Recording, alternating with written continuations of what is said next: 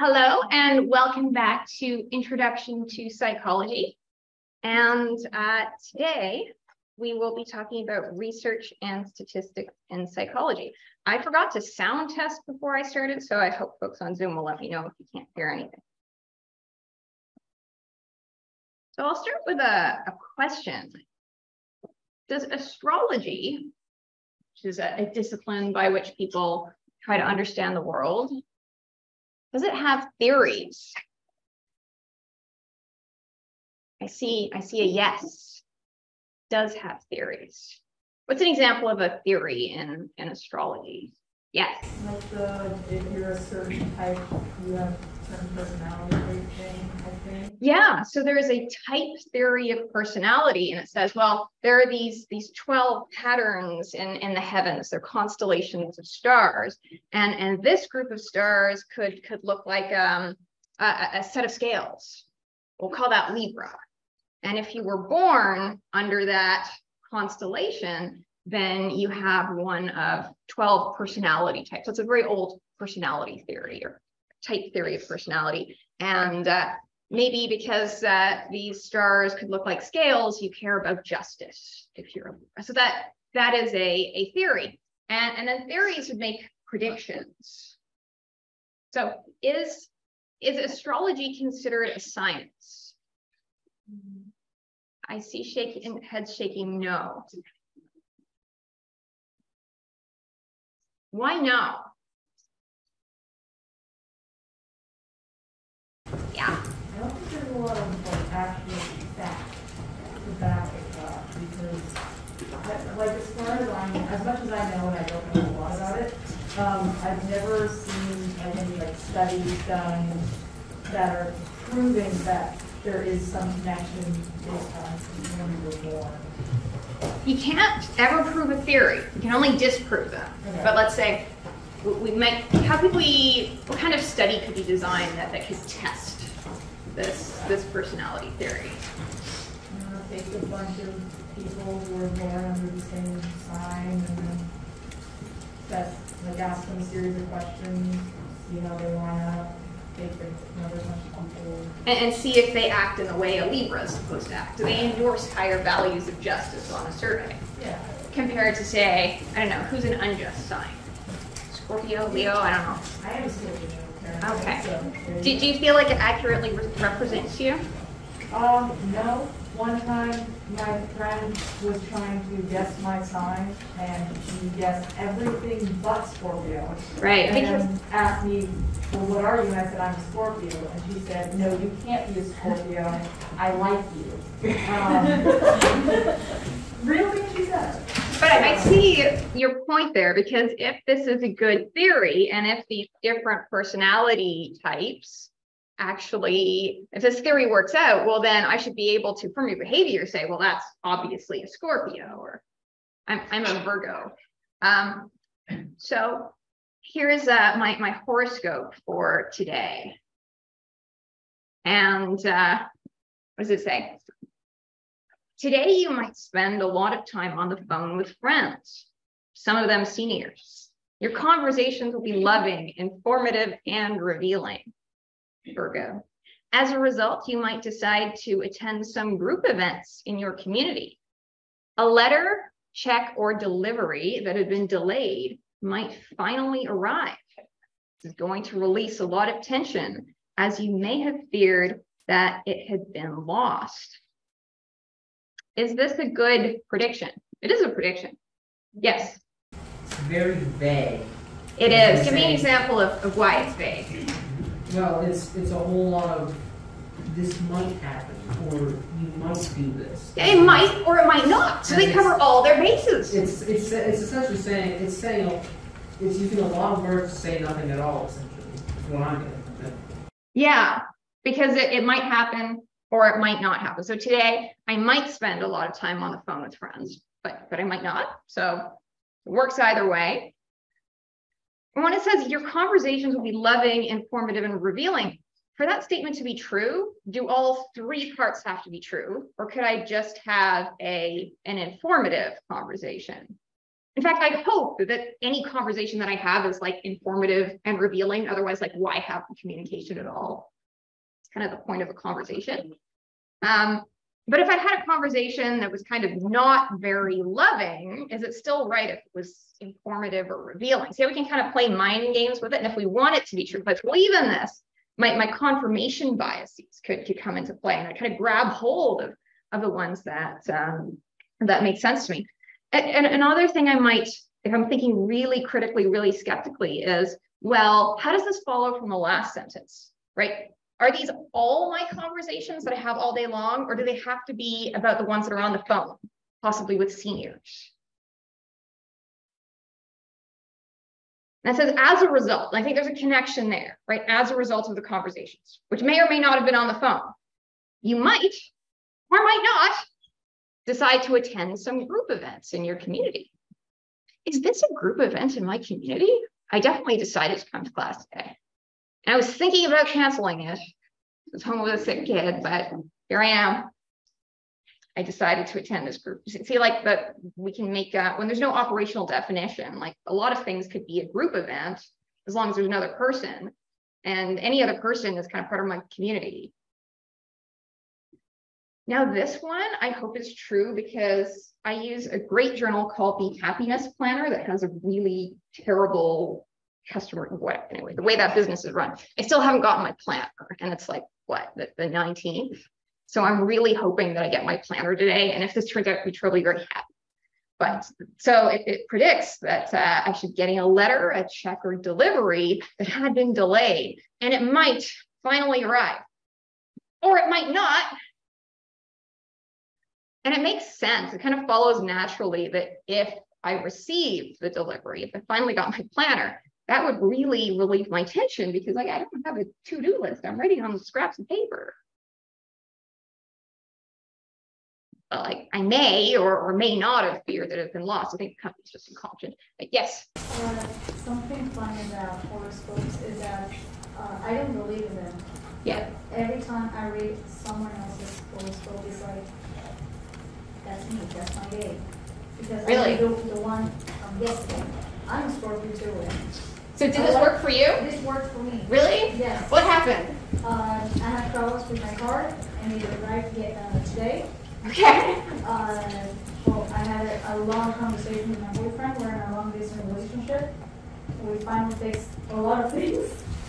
I went to the volunteer fair we have in here. So this totally landed for you? Yes. Okay. You're not a Virgo though? I'm not. Okay. Well, maybe the theory's true, and this astrologist is just an incompetent astrologist. Sure. And then they're mixing up the horoscopes. Maybe this should have been yours.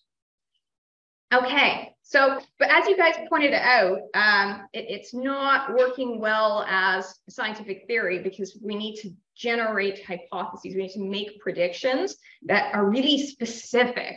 We use something called an operational definition, so we know exactly what we're talking about when we say something. Otherwise, something can kind of mean anything, especially if you define it so broadly that you can drive a bus through it. Okay, so today we'll be covering modules 2 and 3 on research and statistics. It's pretty, I think the research methods is pretty intuitive, and the statistics is very basic. So psychology is a science. It's a soft science because social context matters a lot. But it's a science because we use the scientific method. So a science is not a body of knowledge. Psychology as a discipline has a body of knowledge, but being a science means you are doing the scientific method on stuff. You could look at astrology and test all of its predictions scientifically, and then you'd be doing science with astrology. And that's a process for asking questions and systematically observing the answers and trying to be really objective and accountable and transparent. So we start with some theory, right? A theory is an idea that explains the world. There's all kinds of people with all kinds of personalities. Maybe there's 12 types of them, and they correspond to these constellations. That's a theory. And we're trying to simplify things because we live in a world of massive complexity. So a theory can never explain everything, otherwise it'd be pointless. right? It would just be the overwhelmingness of all of reality. So theories try to simplify things and give us some heuristics sometimes. Now let's say that I have a theory, and I believe that more conscientious students will perform better in the class. Does anyone know what conscientious means? It's a big word in personality theory and psychology. Gets at ideas like work ethic and diligence and being organized, making a plan and sticking to it kind of thing. We'll talk more about that when we talk about personality theory. But so I'll predict that these more conscientious students will have better class performance. But now I have to be really clear about what I mean. Like, what does conscientious mean? Like, what if there are different personality models out there, and what if the 5-factor model of personality defines that different from the 6-factor model of personality? I need to be clear about which model I'm using. And then when I go give you guys the personality test, I should use the one from the 6-factor hexaco model, and not the big 5s, not some unvalidated measure that I just made up. So I have to define what I mean and then have a good measure for it too. Now, what do I mean by class performance? That could mean a lot of things. How much you actually learned, how much of that you'll go on to apply in your life usefully, the impact that will have on others. Well, that's kind of a lot, and it would be really hard for me to assess, but the quick and dirty thing, the easiest thing for me to measure is your grade. But the quizzes I come up with are not perfect assessments of your knowledge, right? And in 30 questions, I can't capture everything you read and everything you learned and all the connections you made. But that'll just kind of have to be good enough. Now then, I would have to go and actually look at the data. So we'll have a data set that has your conscientiousness score according to this personality test. And then I'll have, say, your quiz grade or your final grade. And I have to see if there's a connection. I might use a mathematical method or statistical method called a correlation. See if there's an association between those two variables. And maybe there was, and maybe there wasn't. So in reality, so your grade or score on the personality test or on the quiz could reflect a lot of other things than your personality or how much you know. Right? Maybe you were drunk when you took your test. Maybe you had a bad week. Maybe you weren't paying attention when you filled in the questionnaire. Maybe you interpreted the questions in a valid way that was totally different than what I had in my head when I wrote the question, or when the author of the survey wrote that question. So I need to be aware of all of that when I make claims based on my study. And let's say I do find a connection. Say I even find a strong connection. Well, then I can't just go and say that this is like a universal law of human behavior, because maybe the students in this class are not representative of all the learners in the world. Okay, right? Maybe my results are only specific to this context, or ones that are very similar to this context. Classrooms in post-secondary institutions in North America. Okay. My claim or my idea that more conscientious students get higher grades would be bolstered by replication. If other people in other classrooms did the same kind of test and found the same kind of results. Because you can get a result that's, represents chance. Like there are random forces in the world, and sometimes you get results that are flukes. And flukes tend not to replicate. We as humans, and psychologists are humans, have cognitive biases that affect the way that we think and perceive things. And psychologists are subject to them. And we know this, and we're still subject to them. You will find this in the textbook even.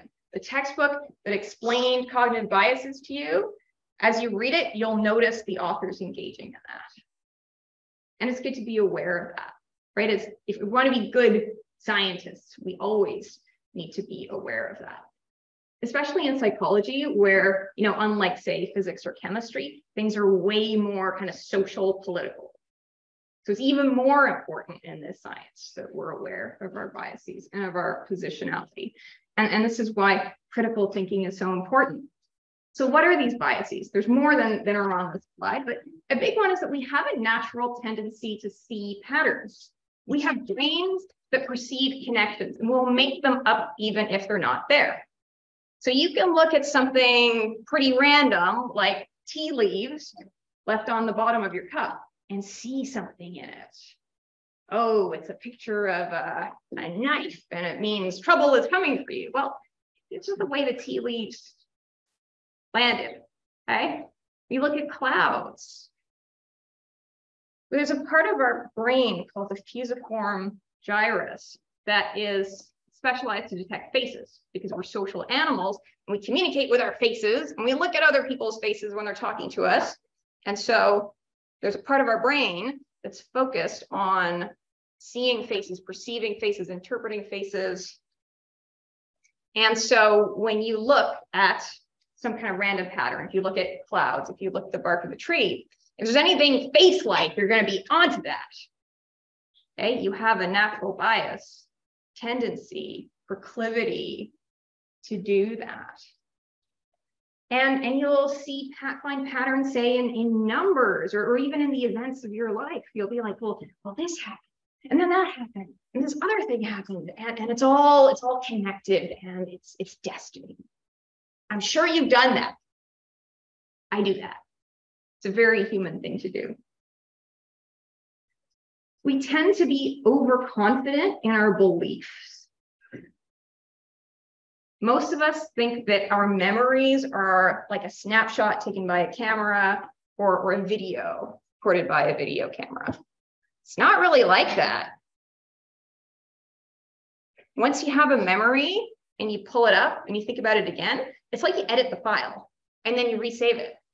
And when you pull it up again, well, maybe somebody said something, you think about some other event, you start mixing them up and then you resave it. And that's like your memory. But see how like constructed memories are. We have a bias towards believing that we're right and that our perceptions are accurate. And so we also believe that other people's perceptions are accurate. And a big issue is eyewitness testimony. In the courts, when there's an eyewitness and they say, yes, I saw this, juries believe that that person is like a video camera. And what they're saying was what really happened. But they can be subject to false memories, even if they're acting in good faith. What they think they remember might not be what they really saw. And then there's all kinds of biases that get in there, right? Like you might, if the person they were watching was a Black man, right? Is it going to be the same as if it was a pretty white girl who did something? It's not the same, okay? Because all these social, cultural biases creep in. So we tend to be overconfident in our beliefs and often in our abilities. Sometimes we think that we can handle things and it might be a little bit beyond our abilities. Something that's really common for me to see as an instructor is students who think that they're going to take 5 courses and have like a part-time or a full-time job and have an amazing social life and their first girlfriend or boyfriend and be on like 3 different societies and also work out at the gym. And okay, that's overconfidence again. So most folks, let's say you want to focus on something like having an amazing social life, be a C student, nothing wrong with that. But it would be very difficult to actually juggle all of those things and perform very highly on all of them. What else? So sometimes we want to believe something. Like let's say that, you love astrology and you're really into it and your friends are into it. Well, you might have a bias to notice how that horoscope works for you. Our brains are actually more tuned towards detecting events than non-events. So something you might have had happen to you is that you're thinking about a friend and you get like a text or an email from that friend and you're like, wow, it's telepathy. Because you really notice that connection. Like, wow. But what you don't notice is all the times you've thought of a friend and nothing has happened. And you'd need to sort of compare the base rates of those events. Because there's a non-zero probability that when you think of a friend, they might reach out and contact you because they have like a base rate of reaching out to you. And you have a base rate of thinking about them. And sometimes those things coincide. But we're like to grab onto that and be like, make more of it than there is. Sometimes we have personal or sort of political reasons for wanting to believe something. And then we might be super, super skeptical of any disconfirming evidence, but really latch on to the things that seem to confirm our beliefs.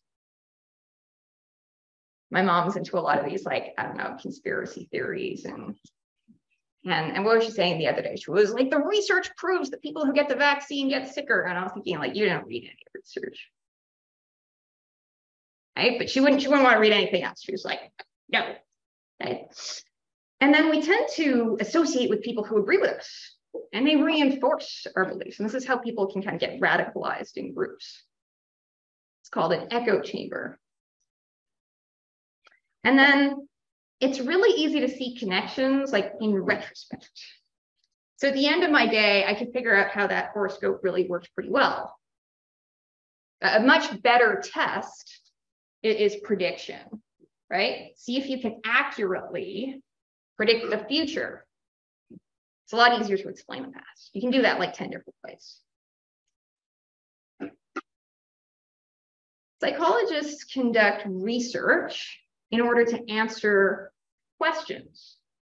And a really basic question is what happens? There's some phenomenon, let's describe it.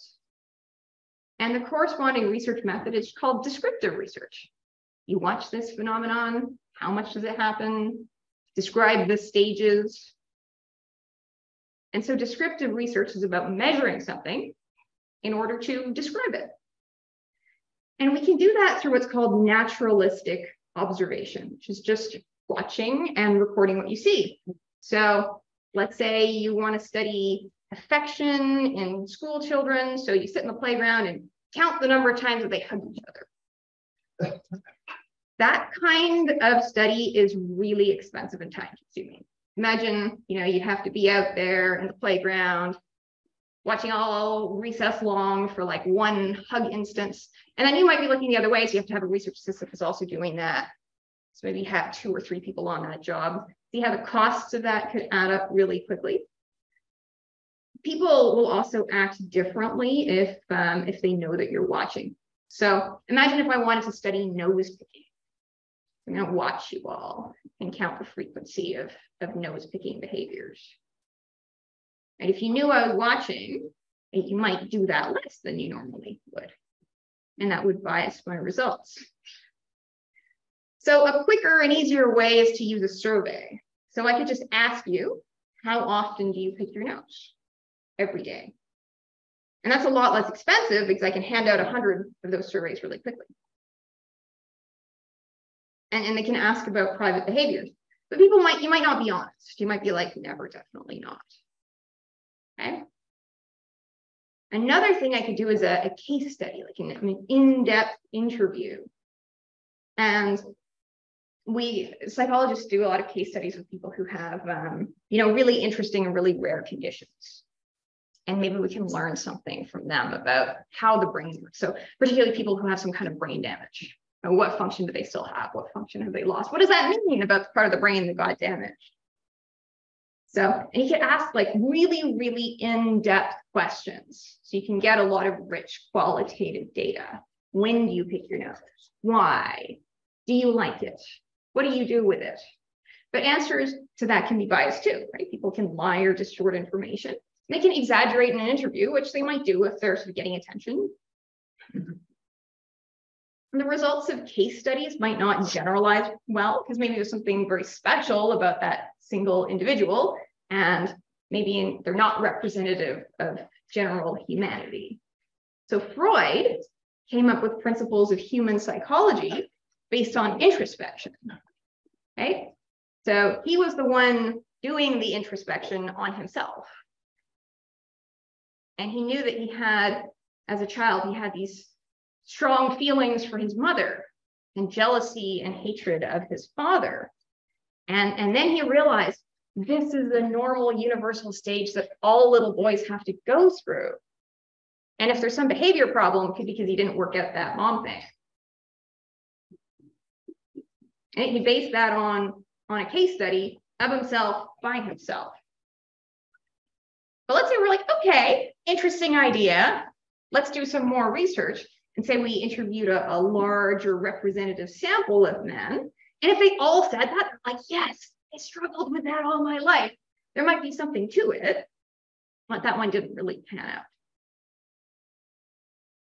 Another sort of basic research question is when does something happen? What else is this associated with? Right? Maybe you pick your nose when you're alone. So if that were true, we'd expect that as number of people around you increases, frequency of nose picking decreases. So psychologists use correlational research to see if two variables are associated. Right? Do they happen together? Do they vary together? Do they co-vary? Do the variables relate to each other? Do they co-relate? Get it? So the scatter plot there shows the correlation between grade point average and sleep. And what is that suggesting to you? More the number of sleep, more the number of hours of sleep, more the GPU. Yes, and it's within a certain range. So that you've described a linear relationship. So, the more hours of sleep, the higher the grade point average. But this is restricted to the range that's been tested. So this goes up to 8.5 hours of sleep. Now, what if maybe through some mean sleeping pills, you got people in the lab to sleep for 10 hours, 11 hours, 12 hours, maybe give them a sleeping pill and get them to sleep for 16 hours. Well, that's not going to work so well anymore, right? That linear relationship might change. It might become like a U-shaped relationship. If you have a U-shaped relationship, it'll come up on a correlation as a correlation of 0, because correlations like this assume a linear relationship. And not all relationships between variables are linear. And a famous example of a non-linear relationship is your amount of arousal and your performance. And say it's performance in sports or performance on a test. Well, you perform best when you're a little bit stressed. So you have to care enough and kind of be ready, right? If you're just like super relaxed, don't really care, you might not do so well. If you're super wound up, and you're so stressed you can't think, well, then you'll have lower performance too. So you get another U-shaped relationship. Here's another scatter plot from your textbook. And each point here represents people's average rating of how scary or disgusting a particular animal is. So cats are about 1.25 out of 5 on scariness. There's cats, 1.25-ish. Which is not very scary. And they have like a 1.2 out of 5 on disgustingness, which is pretty cute. Spiders have the highest average scariness ratings. Where's my spider? Okay, very scary. Also pretty disgusting. Okay, and lice have the highest disgustingness rating. And they're also quite as scary as spiders, but they're up there. You're sort of seeing a connection between scary and disgusting. Bulls, pretty scary, not very disgusting. So the bull there is an example of an outlier because it's falling far away from the line. Okay, there's something a little bit different about bulls. Snails. Yeah, they're pretty close to the line. Okay, so this is called a regression line. It's the imaginary line that you put between these points. And that relationship can be stronger or weaker. This is a really strong linear relationship, okay? Like all the points are falling close to the line. And most variables that we correlate in psychology are nowhere near that strong, right? This is like a 0.9 correlation. You're more likely to see correlations of 0.3 that are way, way weaker. So that's a positive correlation. As score on the x-axis goes up, score on the y-axis tends to go up. A negative correlation is an inverse relationship.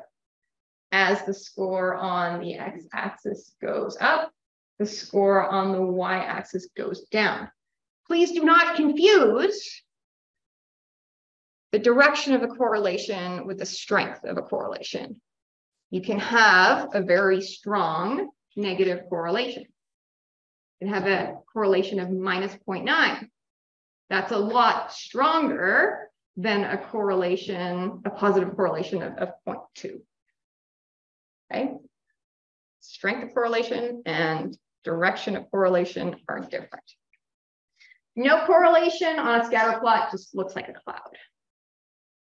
But when you run the math to determine a correlation coefficient, nonlinear relationships will come up with zero correlation.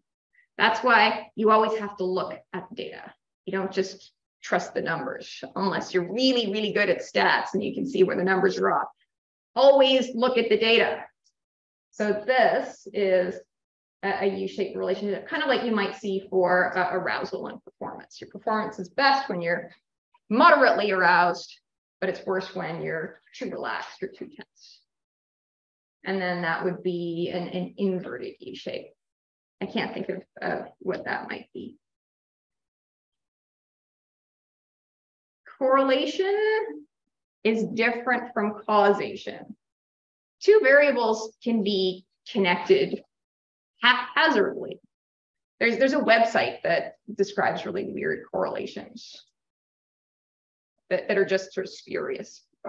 And sometimes it can be, if there's a correlation between X and Y, and let's say 0.7, the correlation between X and Y is 0.7, and the correlation between Y and X is 0.7. But you don't know which direction, if there was a causal relationship between them, that association doesn't tell you the direction of the causality. So there is a correlation between ice cream sales and violence. The more ice cream we sell, the more violent incidents there are. It's true. What do you think might be going on?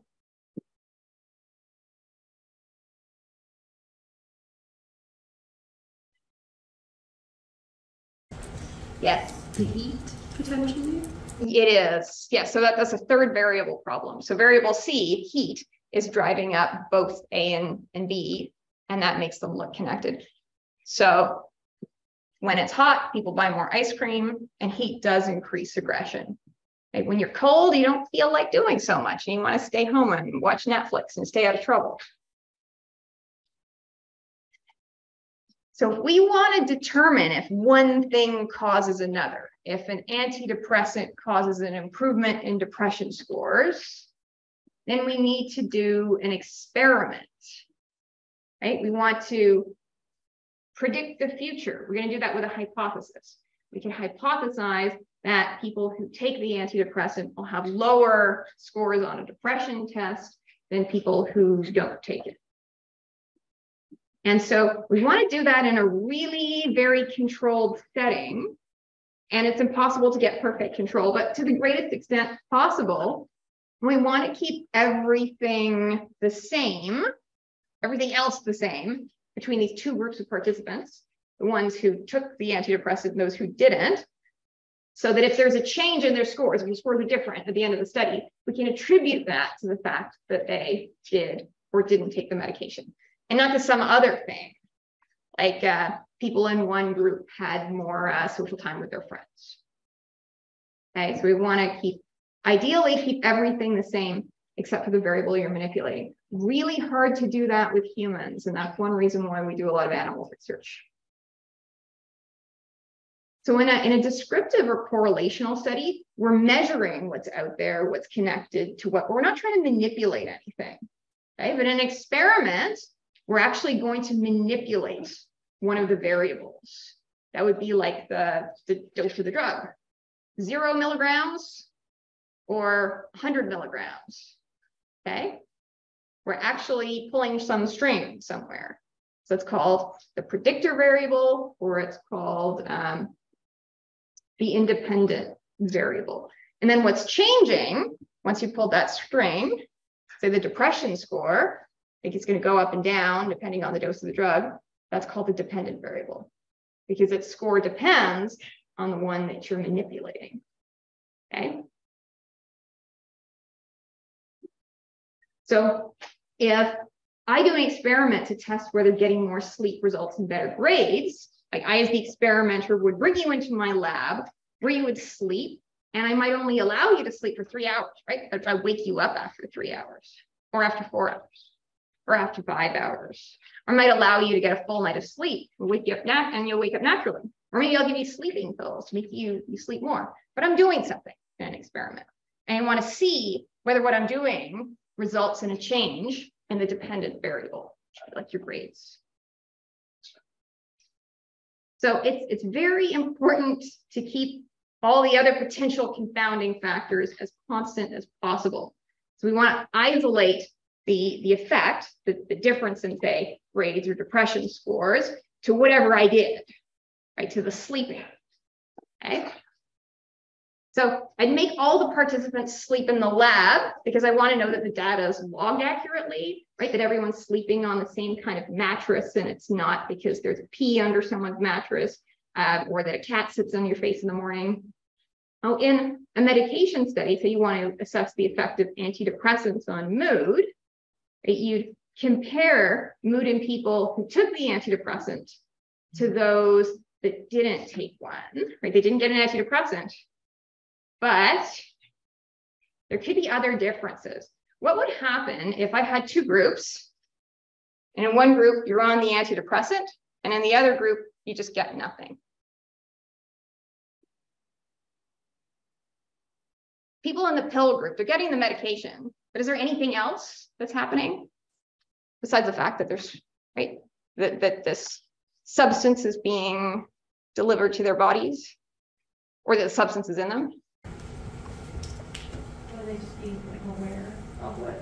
Yeah, and they have a little habit, like they have a little blue pill that they can believe in, right? And they're taking that, and they're taking it at a certain time of day, and they're being treated by a professional, and that could make them feel a lot better. They feel like they're doing something, they're taking some action, and somebody cares about them and is trying to do something for them.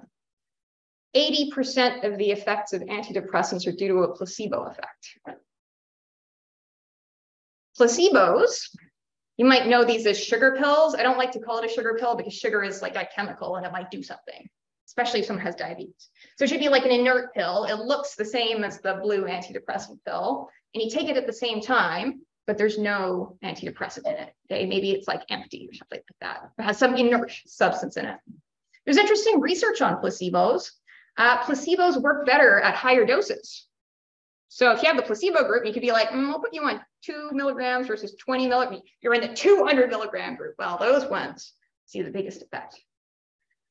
Placebos work better when they are injected rather than swallowed, because that way the placebo gets right to your bloodstream. But placebos work on certain issues and not so much on others. So let's say you had a type 1 diabetic, and instead of giving them insulin, you gave them a placebo, like saline. Doesn't matter how much they believe in it or how much that jab hurts, it's not going to work, okay? Placebos work the best on depression and on chronic pain, because those things are highly subject to expectancy and to interpretation. Okay, you can sort of have pain and not mind it. Like there's some, I don't know, some Buddhist monks who do these crazy things where they cause themselves a lot of pain and they just like don't seem to care. There was one, it was in the 1960s, it was a protest, I think. It might not have been the 60s. He self-immolated. He set himself on fire. And he just sat there like totally chill. And same with like sadness and suffering. You don't have to problematize that as bad and intolerable. You can just be like, okay, I'm sad. So there's some issues that are actually way easier for us to cope with psychologically, or just we're more able to, than something like, you have scurvy or not enough insulin. That would not, placebos wouldn't work so well. I think it might give you some hope, improve things a little bit for you. There has been neuroscientific research on placebos, and what they seem to do is affect the dopamine system. They make you feel hopeful. Anything that happens in your brain has some biological basis somewhere. So feeling hope engages the dopaminergic system, and that can lead to some other changes. So there's a chemical basis there.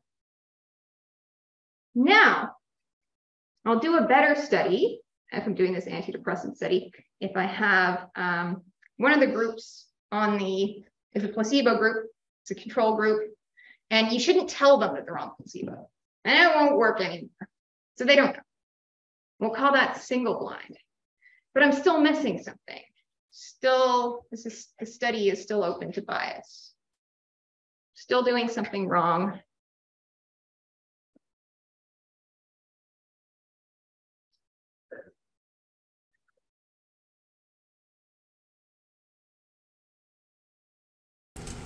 Yes. The person delivering the placebo and the active pill knows which is which. Yes. Yeah. And that can affect delivery of how you hand it to someone, and they can infer from that possibly. Because I, the psychologist, am subject to all these biases, and one of them is confirmation bias. And what if I helped come up with this antidepressant, and it's going to be a breakthrough in my career, and all my colleagues will love me, and I'll be the keynote speaker at the conferences, and I'll get a promotion. When I see those patients come in, I might want to think that the ones that I know are in the treatment group are, oh yeah, seems like he's doing so much better. Seems so much more hopeful. Oh yeah, right. And I might treat them differently. I might be like, oh, hi, Joe, nice to see you. And then that might perk them up. So the best studies like that are double blind.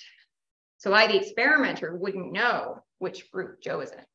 I would have research staff who knew, but they'd be keeping this secret from me and I'd find out at the end. That's how randomized control studies are done.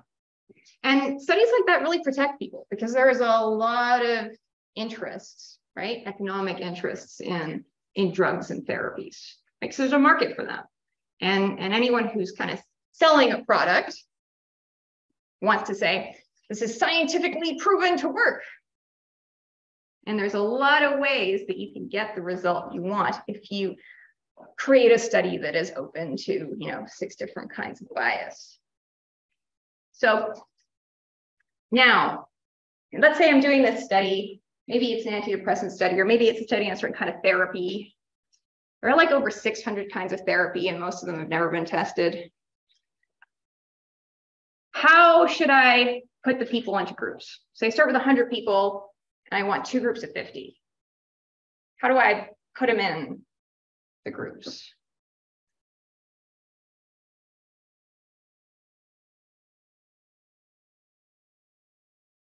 What should I do? Yes. Try and randomize it. Yes. Flip a coin, put it out of your hands. Random assignment. That is right. It would be kind of a bit foolhardy for me to say, okay, I'm going to put the most depressed people in the control group and the least depressed people in the treatment group, because then it would come up looking like treatment group was better at the end. With random assignment, you don't know for sure that the groups will end up equal, right? I could randomize you guys, all 100 of you, into 2 different groups of 50. And I won't have like the same proportion of men and women in each group or the same average age. There'll be little differences, but it's the best thing that we can do. And it's the best way that I can kind of control for things that I wouldn't be looking for. I might know the age could be an issue. I might know the gender could be an issue, but there's all kinds of other ways, like a million different ways you could differ that I haven't even thought about. And random assignment keeps that down as a source of variance. Right? It doesn't guarantee that everyone's the same at baseline, but it's the best method that we have. Anything else you could do would definitely be worse. How do you know that which person is less depressed and which person is more? So you give them there are scales for this. So like the Hamilton Depression Inventory is one of them. And so somebody who receives a clinical diagnosis of depression would be expected to have a higher score on that scale. And somebody who has no diagnosis would be expected to have a lower score. But you're actually not allowed to issue a diagnosis of depression based on a score, just based on a survey. Serotonin levels? Sorry? Can you also check their serotonin levels? You could, yeah. But then what are you going to compare that to? Like, what's the normal value of, say, serotonin and where? Like, we don't have like a standard for that. So there's no blood test or neurotransmitter test for depression. There was a theory that depression was caused by low serotonin, but it was recently debunked. Not to say that there isn't a role of neurotransmitters in any psychological phenomenon. So random is a word that I think has lay uses that are not the kind of scientific use of the term. People will use it to say haphazard, like, oh, that was so random, like that was so unexpected. What it would mean for me to select one of you at random means that all of you in this class and on Zoom have the same chance of being selected. I'm just as likely to pick you as to pick you or to pick you. And for me to do that, I'd have to use some kind of method. The old school way was write it all down on a piece of paper, put it in like a hat, mix it all up, and then pick one. But now we use computers. So I'll give you a code, a number, pick a number at random. Oh, it was number 50. That's the person that gets picked. But if I don't do that, then I'm way more likely to be subject to some sort of bias. I'm way more likely to pick the person that I can see because you're close to me, or somebody whose name I know because you talked to me or because you emailed me. And those people that sit in the front and talk or connect with me might be different in some way. And that could matter for what I'm studying, which might be, let's say, feedback on the course. We keep the whispering down, you can text each other, it's quieter. So this is a metaphor that I use.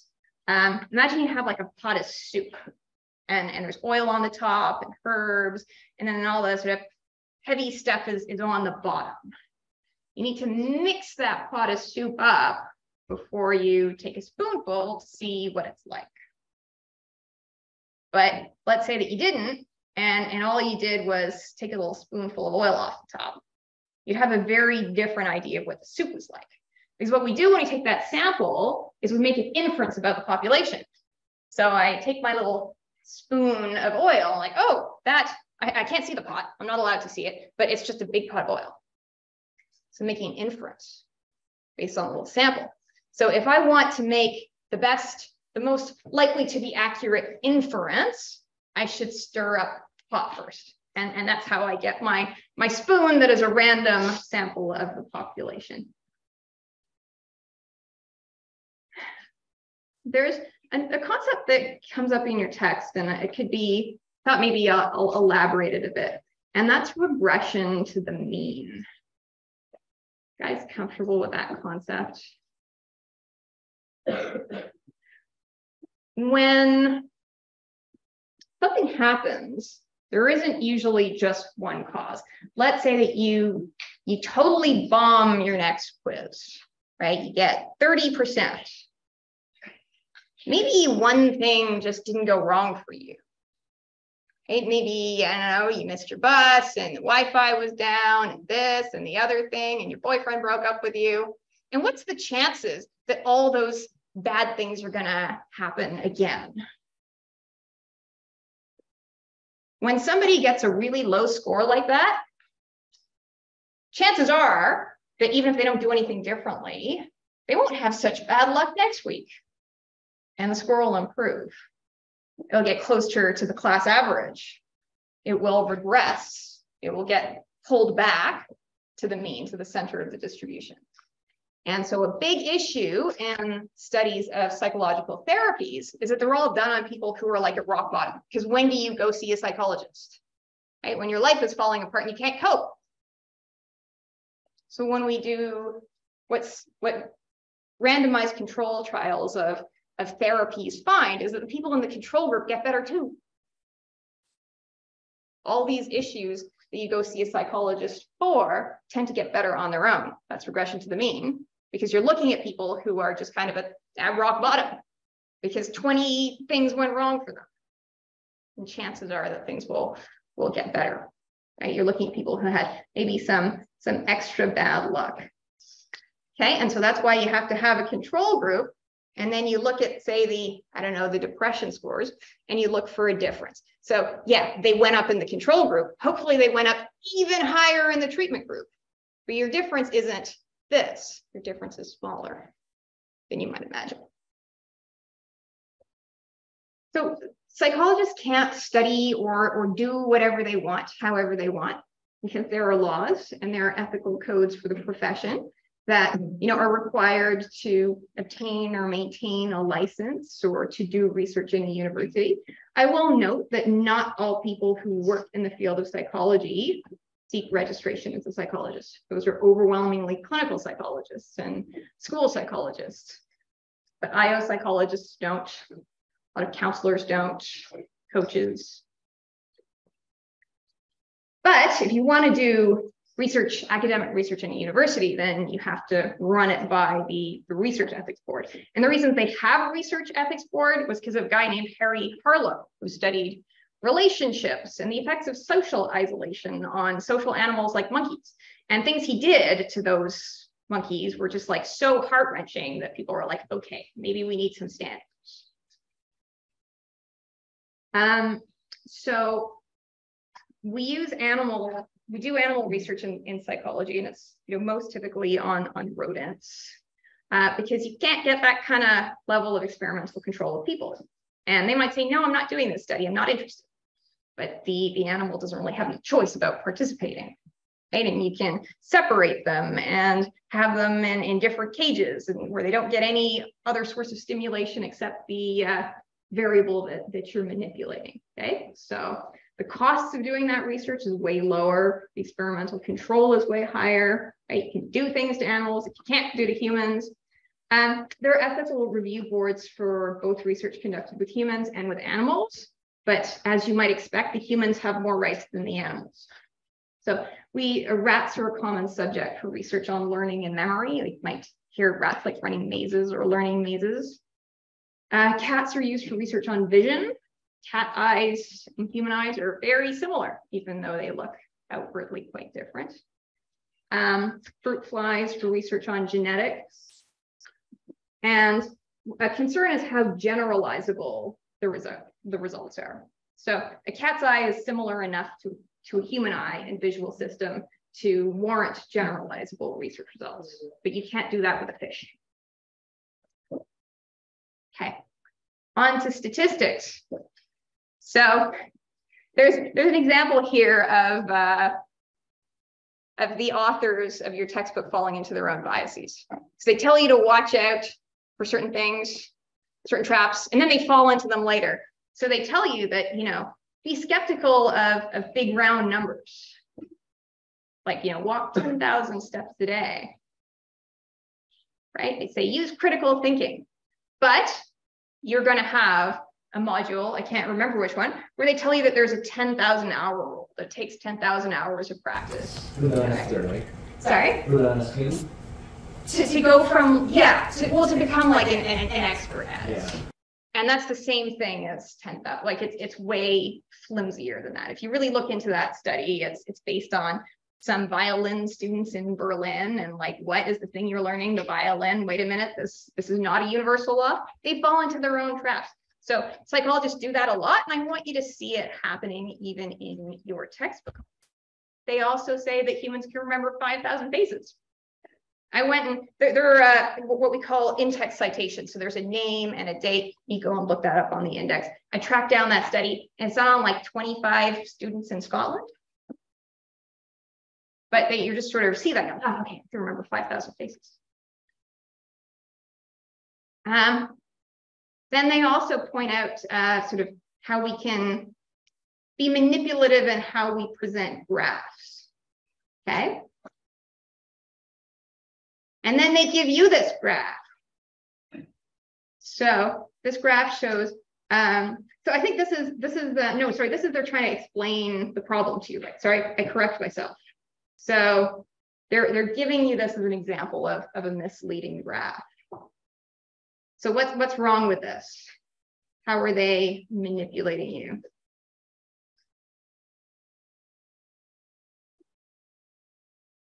This is their teaching tool that they give you in that module.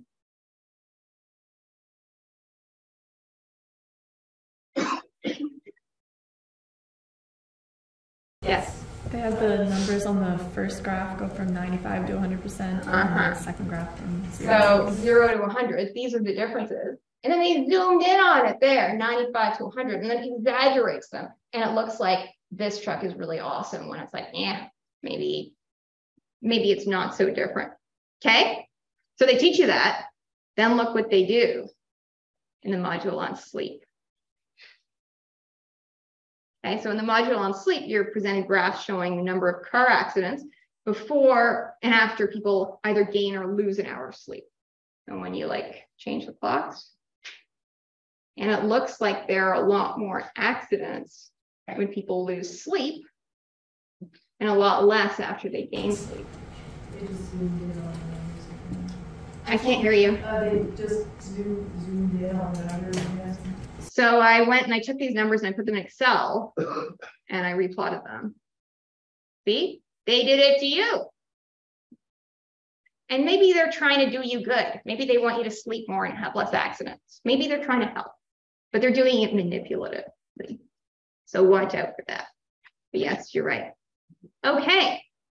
So we can look at a set of scores as a distribution. This is the distribution of grades for quiz 1. What's it telling you?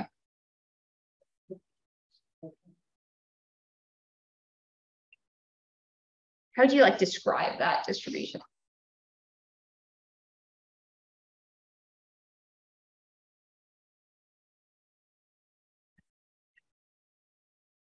We talk about center and spread.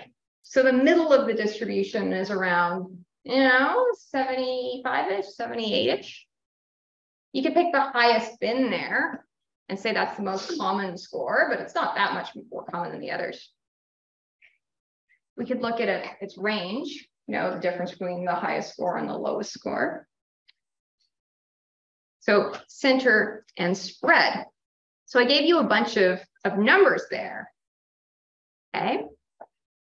And let's say I want to give you a measure of, I want to know how old this group is.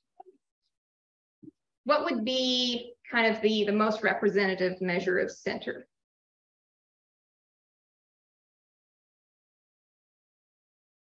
Something about that group that's throwing things a little off. Yes, so there's a 95-year-old there.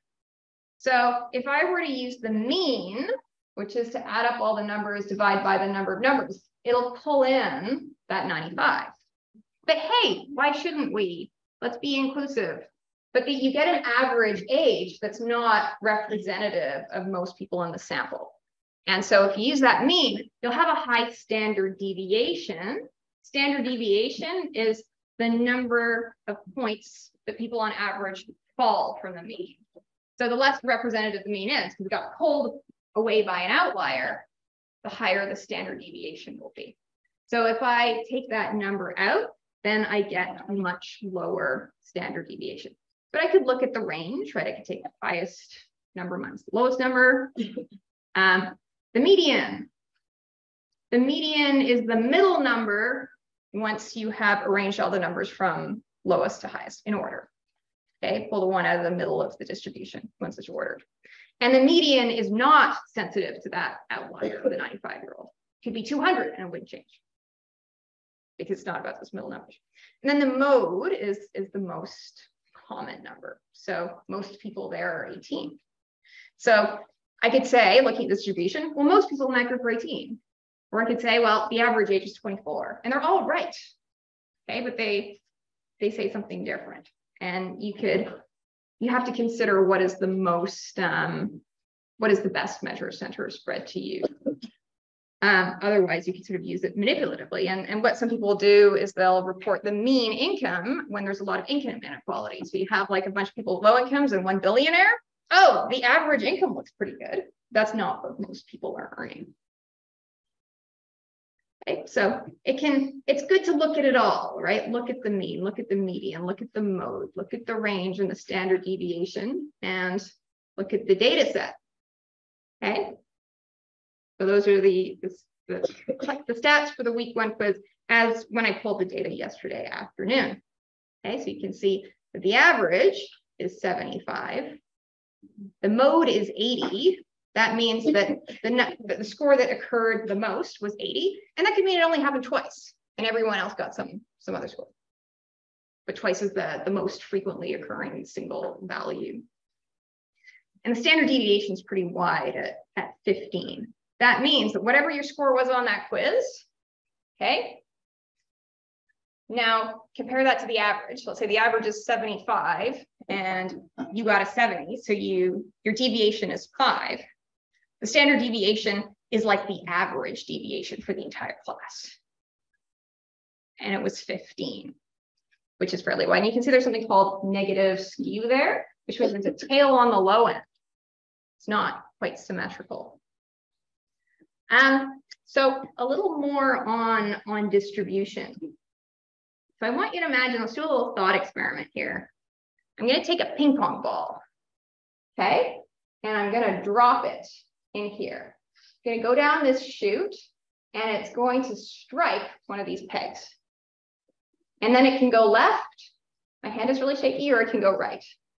It has a 50% chance of going left and a 50% chance of going right.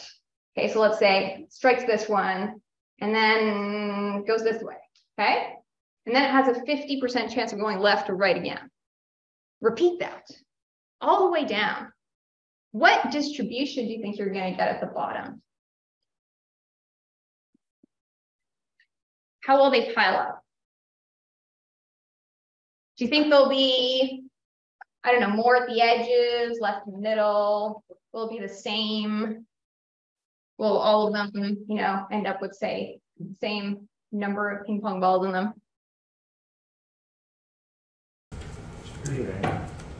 What do you think it would look like at the end?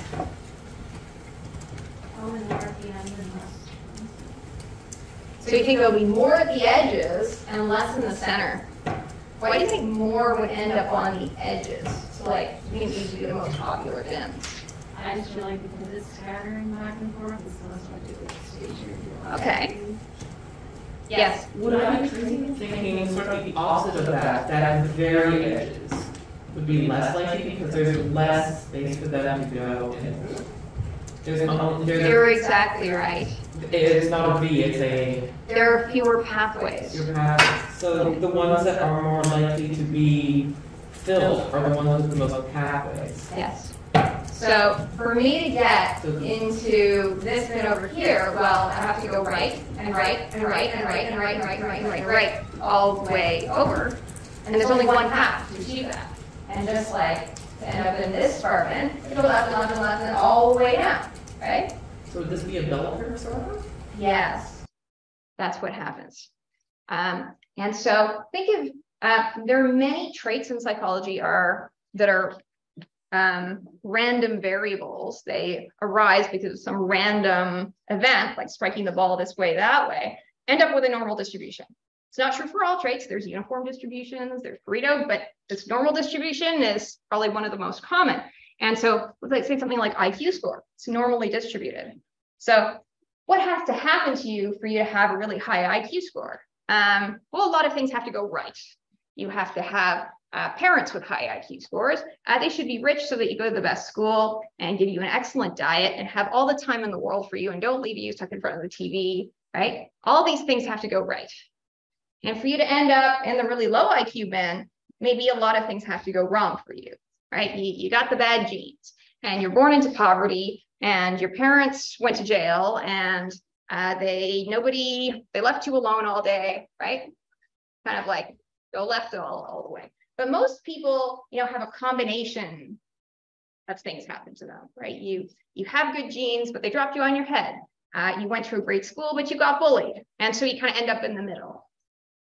And so there are more people who are in the middle of normal distributions. So if you think of your grades again, so for you to consistently get really high grades, well, fortune has favored you at many turns over and over and over again. So a random variable is a variable whose values depend on the outcomes of random events. But they end up very often with these normal distributions. And so this is, I hope you've learned this in like grade 12, right? You're not seeing this for the first time? Oh no, okay. So in a distribution like this, 68% of people will score within 1 standard deviation of the mean. So average intelligence is 100, 68% of people fall between 85 and 115. 95% of people fall within 2 standard deviations. When we say that your score is normal, it usually just means that your score fell within 2 standard deviations, is when that middle 95%. And then almost everyone, 99.7, fall within 3 standard deviations, the mean on a normal distribution. But technically, this is a theoretical distribution that's tails go to infinity. So not symmetrical actually has a tail on the lower end. But then you could say, all right, well, was your quiz score good? That's a different kind of question than was it normal, right? So the average was 75. So does that mean that it's good if it's at or near, or only if it's above the average, if it's within 1 or 2 standard deviations, or do you have some kind of a standard? So norming is an act of comparing your individual score to the distribution to see where you fall compared to other people, right? Are you at or above average? I'll give you a personality test later on, the Hexaco, and I'll just tell you if you're above or below average for the group of people that the test was normed on, for your scores on, say, extroversion. But does normal mean good? Well, there's a normal range for vitamin D. But some people would say that, we're all vitamin D deficient because we spend 95% of our time inside, don't get any sun, and don't supplement vitamin D. So normal, or within a normal range, doesn't necessarily mean good or desirable. Then some tests are criterion based, right? You might arbitrarily decide that only A's are good and your score must be an A. You could decide that. A's are criterion. I use a criterion, right? I want to see everyone earning at least 60%, right? And I'm happy with that. So for this test, 85% of the class met the criterion, got 60 or over. So I'm sort of satisfied with that. Like a course DFW rate of 15% is fine. Okay. So there's different ways of interpreting what the score means. When you find a difference, well, is it reliable? If you did that test 10 more times, would you find it again? If someone else somewhere else did that same kind of test, would they find the difference? How big is it? Is it a really big difference or really small difference? Does it even matter? You have a big difference, it doesn't matter. I mean, there are big differences in your height in this classroom. I don't care. Differences in your academic skills might matter a lot, but they wouldn't matter at a party. So context matters. And then if I find a difference and I go and report this difference to the media, well, what actions will that justify in people who read that story and people who write policies? So, and there are standards for how big a difference is, and that's called an effect size. Most effects in psychology that we talk about are small or very small. Give you an impression what a very small difference is. So most differences between the genders on some construct are men more this than women would be a very small difference. So that's kind of like the average, the difference in the average heights of girls aged 15 and 15 and a half. You might not even be able to see that. But a large difference is like grossly perceptible. That's a difference in the average heights of 10-year-old versus 18-year-old girls. You can see that. Okay, the difference in average height between men and women is, I believe it's a large difference. But in psychology, we're talking about tiny differences and then making a lot out of them and sometimes stripping them of their social context. Okay, but then, maybe a small difference matters. So let's say that the program reduced bullying from 60 to 55%. And what if somebody didn't commit suicide because of that? Well, that made a big difference to them and to their family. So let's say that you establish that a difference exists. Well, what are you going to do about it? Okay, that's British psychologist Francis Galton. And he discovered that what he called intelligence, and we could have a philosophical debate about what intelligence means, but it has a strong hereditary component, right? How your cognitive ability probably looks a lot like your parents. And he found that there are group differences in intelligence. However, he was measuring that. Now we have IQ tests. But what did he want to do with that story? He was an advocate for eugenics. He thought that those elements of the human population who scored lower on these tests should be put in work camps, kind of like concentration camps. They can do work for the rest of society, but they're not allowed to breed. Right? You're only going to breed the highest scoring people. Right? Not allowed to have children. He inspired the Nazis. Okay? He inspired the sterilization of people with intellectual disabilities. And he also developed the correlation coefficient with his student, Carl Pearson. So that coefficient of when I talk about 0.9, that's the Pearson correlation coefficient. So psychology has an interesting history. So be careful before you run with conclusions, right? Now, that other guy is Alfred Binet. And he knew that there were also these differences in faith skills that you could measure. He knew that some students didn't seem to benefit from a classroom education as much as others. So he was doing his research when public education became a thing in France. And let's say you put all the 5-year-olds in a classroom, grade primary, some of those students don't get as much out of it as others, okay? And he developed the first intelligence test. It was better than the ones that Galton was using. It was kind of the first official intelligence test. And he did that in order to identify the students who would benefit from extra support. So let's identify the students that can use extra resources. Those are completely different things to do about a difference. Are there any questions or comments? No. For next class, modules 10, 11, and 12 on differences between people, I am now going to stop the recording and be available for any informal conversation.